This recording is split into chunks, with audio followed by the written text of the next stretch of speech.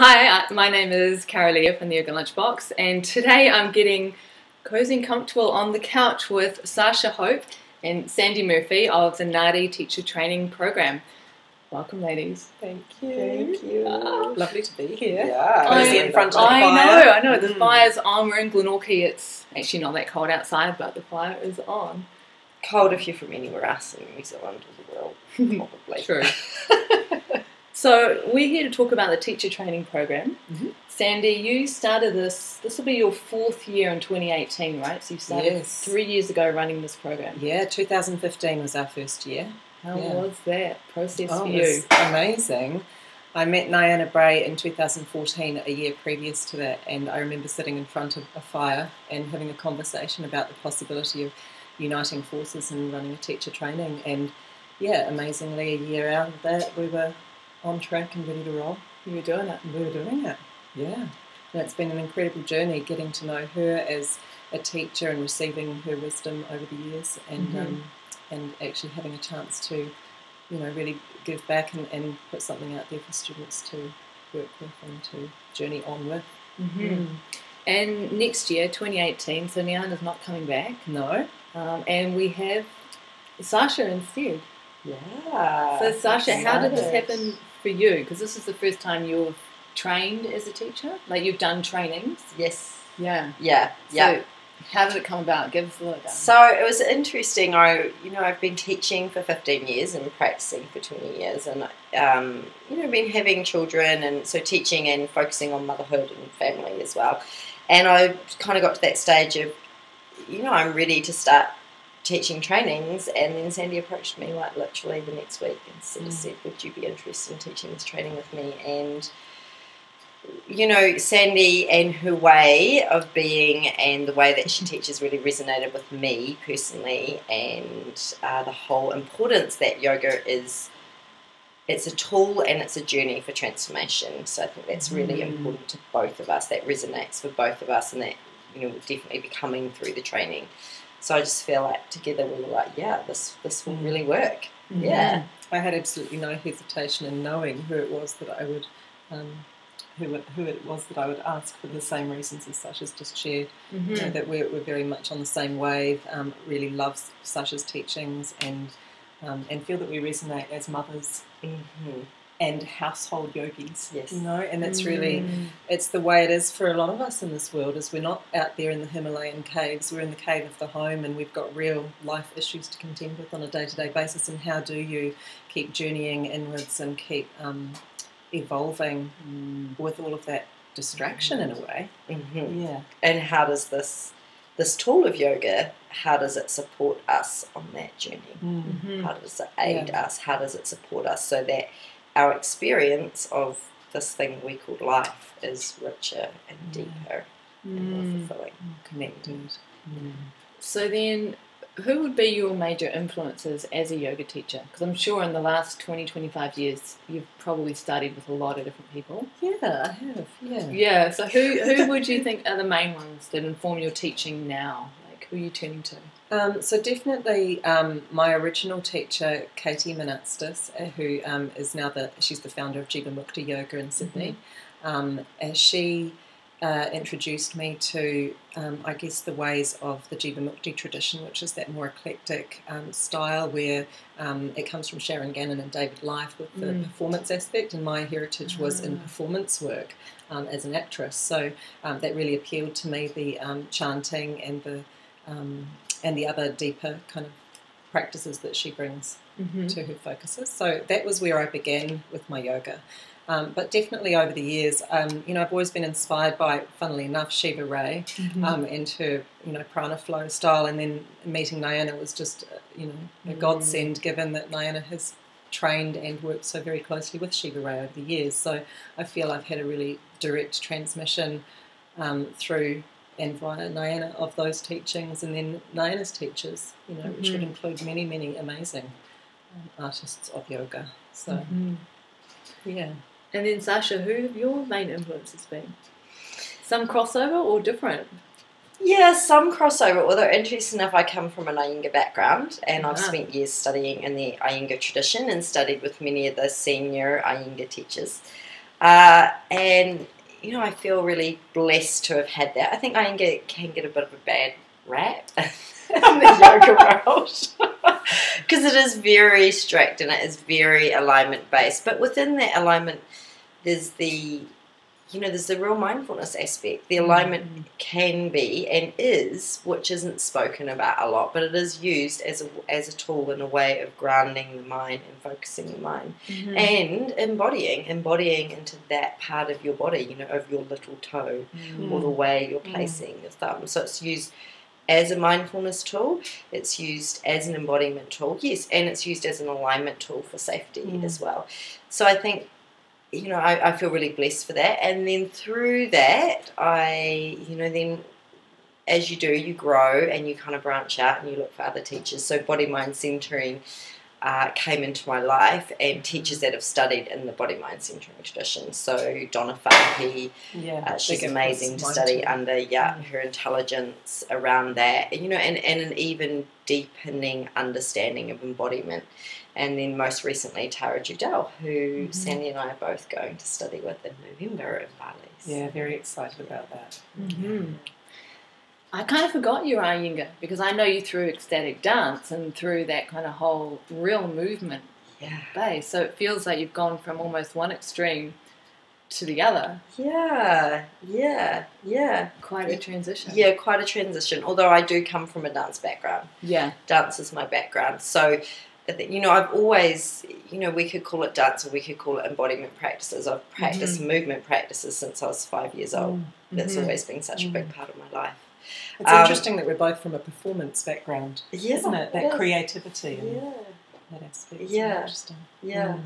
So, I guess in some ways, you could say I've come around full circle of, gone from a lot of movement to Iyengar, which is not, you hold the poses for 5 minutes each side. You might, in a whole class, you might do 4 or 5 poses. Maybe 6, including shoulder stands, shavasana, 7 poses.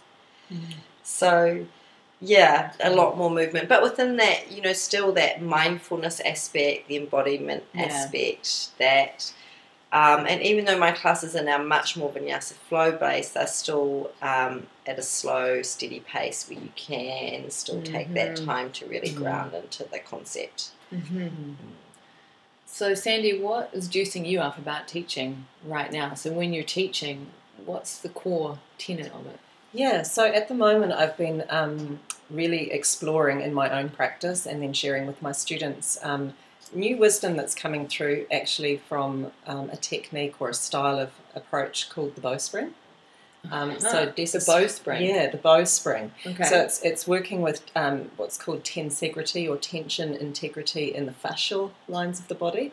So working to sort of find within the postures subtle nuances of shape to internally massage out tensions, stuckness, blocks emotionally, mentally. That there's a sort of an internal shifting of alignment that for me feels a little bit more, I suppose, in the feminine, which is not to say it's female approach or only for females, but that embodiment of being able to really listen intuitively to what the body needs and then to subtly shift and change into those shapes. So that's been miraculous in helping to heal my lower back, which I've been struggling with for years. I feel that I've had some sharing around the sacrum and some things going on to do perhaps with the way in which I was practicing and the way in which I was taught. So a lot of linear line approach in yoga and this flat back or tucking the tailbone and all these kinds of principles that have been part of what it is that we have learned in the past have really shifted for me with this new approach. So I'm excited about bringing that. So are you in a posture and then within the pose moving slightly?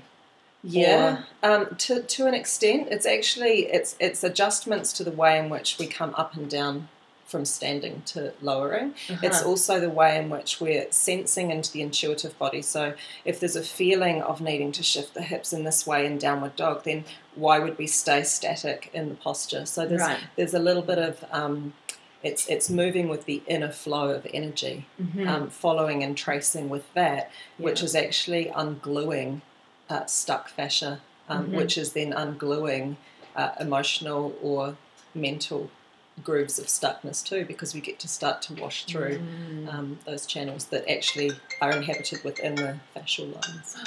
Cell phone. Is that yours? No. We're turning off the cell phone.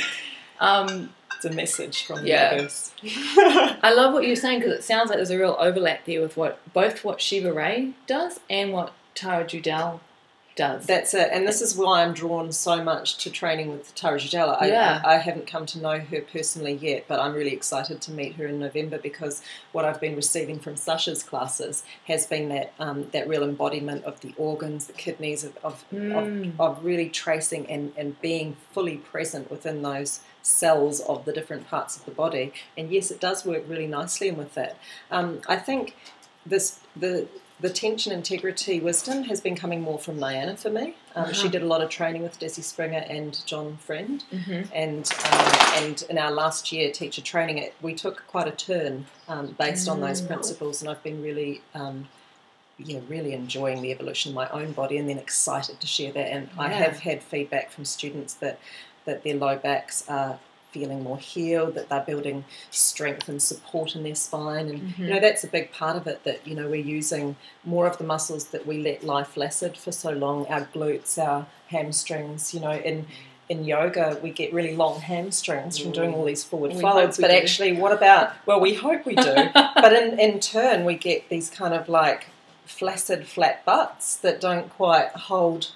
I mean, they're the biggest muscle in the body, the gluteus maximus, and to have that power behind you gives you the inner support, and that's what I'm finding really exciting. What I see with the, watching you embody that, what I've noticed is, there's been years, I think, of really flattening out the spine, and I've seen it coming through the Iyengar traditions of kind of, tucking the pelvis under and drawing the thoracic spine in, and, and that's not the way our spine is designed. We're curved creatures. We've designed got a serpent spine. We've got hips that move around like this, and whether you're male or female, we've got these intuitive bodies that are far vaster and more malleable than we give them credit for sometimes, or have done in the past. Just totally distracted by the dog right now. He's so beautiful. Yeah. Is it a she? She. Oh, sorry, she. I only met her today. Sarsha, what's lighting you up about your teaching then at the moment? So what's lighting me up at the moment with my teaching is that deepening into embodiment. And the more I deepen that, the more that I understand that there really is no out there. We can read scripture, and we can study different ideas and concept, and that's great. There's nothing wrong with that. But the more that I embody and understand the incredible wisdom that's in here, right? The same wisdom that created the mountains created this body. So it's like when we can get quiet enough and drop in enough, the understanding that I'm gaining, the awakening that I'm gaining, of this body is awake, alive, aware, conscious intelligence. It's just that we're often asleep to that.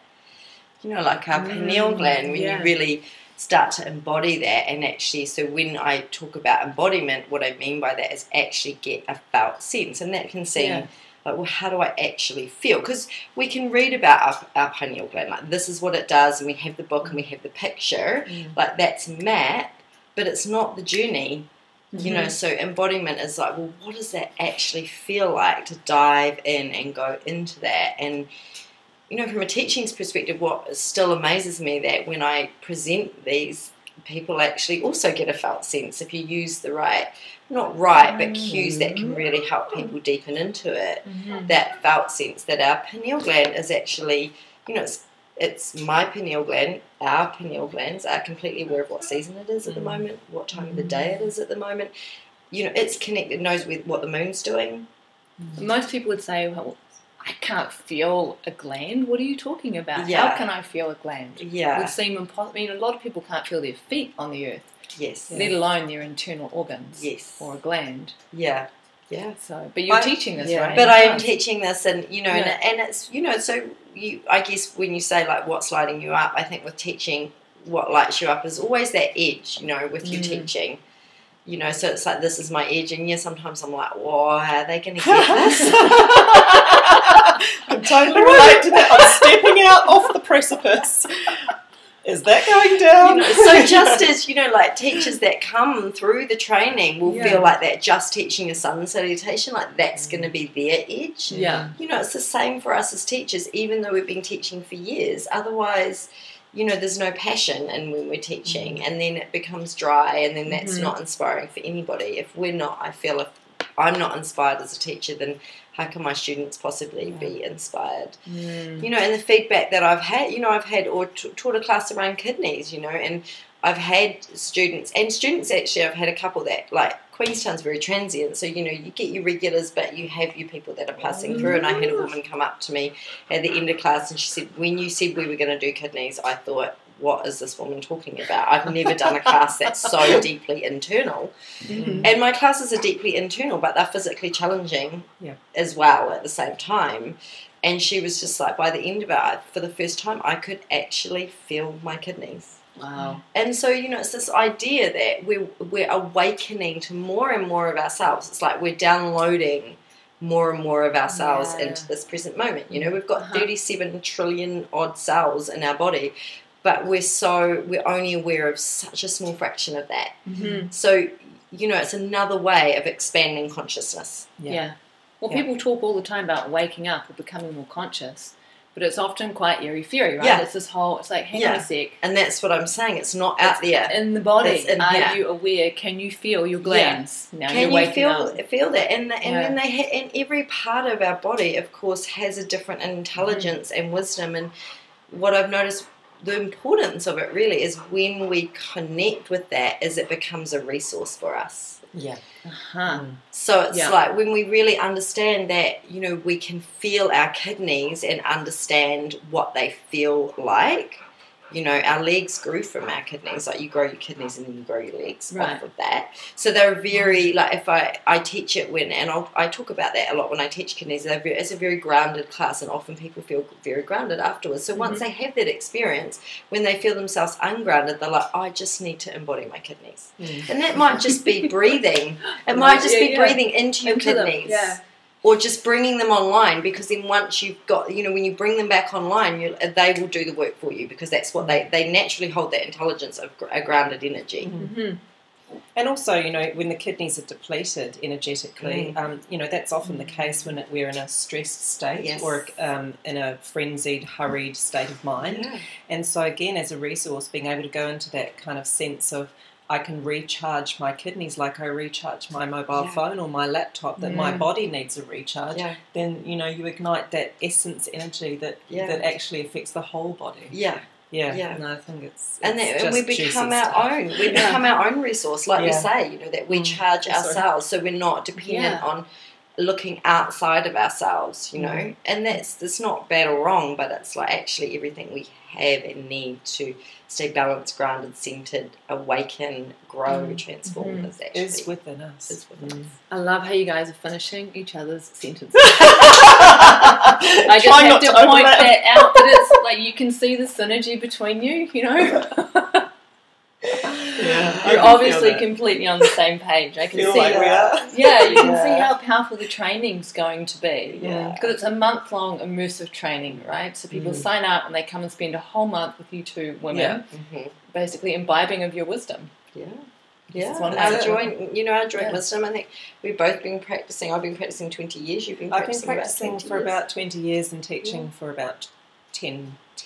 Yeah, and I've been teaching for 15. So between us, there's a lot of wisdom here and practice. And then, you know, and as we both said, we're both mothers, you know, relationships. So there's a lot of life wisdom in there. You know, we just because we're yoga teachers doesn't mean we're like walking this path of ease all the time. There's always challenges and obstacles. So I feel like we can really relate to that, and it's having yoga as this accessible, amazing artwork of tools that we can access to live our lives in a more supported and happy and contented way.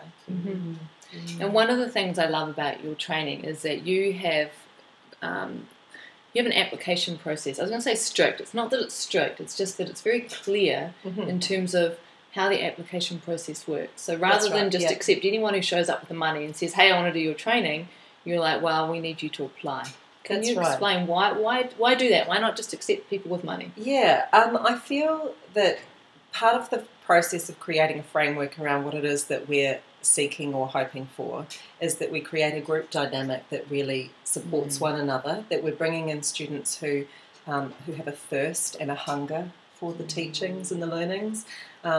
We're also hoping that we can attract students who may already be trained. Maybe they've done a 200-hour somewhere else and they're wanting to advance and deepen their practice and their teaching style or learn new wisdoms. And I feel that framework creates more of a sort of an opportunity for us to hear people's voice at this stage, even before we meet them, that we can really hear what are your desires, what are your deepest yearnings, what is it or how is it that we might actually be able to serve these students so that we can really understand where they're at in their process and their yoga, so that when we get together as a group in this dynamic that we've got a really powerful force for helping and assisting each other and just being in that I guess that vibe of connection and unity, that we're not having someone who's really struggling over there because they've only done 2 months of yoga and they can't even keep up with this and that and the other. It's not that we're going to be taking out any whips. We have a compassionate, loving approach. The whips are staying at home. And that's I mean, we've had students, Naina and I, in the first couple of years, had students on the program that were, upwards of 50 years old or even 60 plus. And, practices at the beginning where, even down dog was a shaky struggle. But by the end of the training, it's incredible how much they embody, and we're not discriminating against age or anything like that. It's just about actually hearing people's authentic voice, where they're at now, and how we can better serve them. So I think some experience of yoga is important. I think some real yearning for the practice is something we want to hear from people. Yeah. And Sarsha, what are you most excited about sharing on the training? I mean, there's so much. I think one of the biggest things that I really value myself in trainings is that group wisdom mind. So yes, we're going to be teaching a lot and we're going to be imparting a lot of knowledge and wisdom collectively. But I think, in these processes, it's really important to remember that there's so much wisdom within the group. And that's one of my passions, and if you've been to my set dance classes, that's why I always have a sharing at the end, because there's so much learning. It's like those the different way we individually show up, that consciousness shows up within us all, has a slightly different flavour and texture, and when you share that, it's like a greater learning. And I think that really adds to the richness and the learning and the depth in our own self, and then collectively to the whole as well. And, which is that whole idea of having applications so that we can see where people are at, where we can take them, how we can work with the group collectively, because we're individual, but we're a collective group and we're impacting on each other all the time energetically. Like we don't necessarily understand that fully, but it's like the heart torus, the scientific evidence behind that now is so big. The electromagnetic field around our heart, which radiates out into our arms. So at the moment, our heart fields are all communicating and talking to one another, creating this oneness as a group. So here I am individually, but we're collectively creating this experience as a group. So that's something that I'm really, passionate about sharing and diving into the group. Yeah, it's such an organic process once you actually have all these different souls together and what actually comes about that you could never plan or manipulate or anything like that. It's such an organic unfolding. And you can never experience that on your own. The power of the group is amazing. Yeah. It's all about relationship, isn't it? It's relationship to self, but then it's relationship to others. It's the yoga. It's the real yoking. Because there's that saying, isn't there? And it's so true. You might be able to meditate in full lotus on your cushion for 10 hours a day, but you get up off the cushion and you're an asshole. What's the point in your practice? And when you are being an asshole, what tools do you have? Or well, recognising I think I'm being an asshole. or the ability to admit I'm being an asshole. And what might I do about that? Breathe. Take a little moment. Yeah. So I would love to keep talking, but I'm aware of time. So just before we wrap up, when people leave this training, what are you hoping that they leave with, or how would they have changed over the course of the 4 weeks immersed with the two of you? I feel, as Sarsha said, that our training is a transformational process. So I feel that our training is just the beginning, and that what we're providing is a toolbox of practices which are, eons, years old, really, passed down through generations and generations of amazing yogis. And that we're saying, here are the tools, here's your toolkit, now go out into the world, and whether you choose to teach or whether you choose to just evolve in your life, you have this to come back to, you have your sadhana, your practice, and we encourage that, and we encourage a real integration process, so that what we do in this intense 4 weeks isn't by any stretch the end at the end of the training. It is simply the beginning. And anything to add to that, Sarsha? Yeah. I think I just want to reiterate, like you said, it's the start of the practice, and one of the things that I've seen is the difference with the Nadi teacher training perhaps compared to others.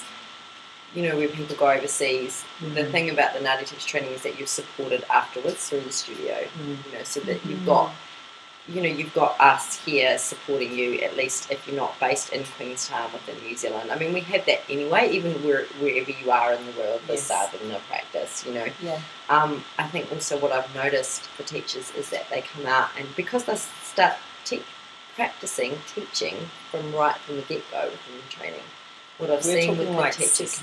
Yeah.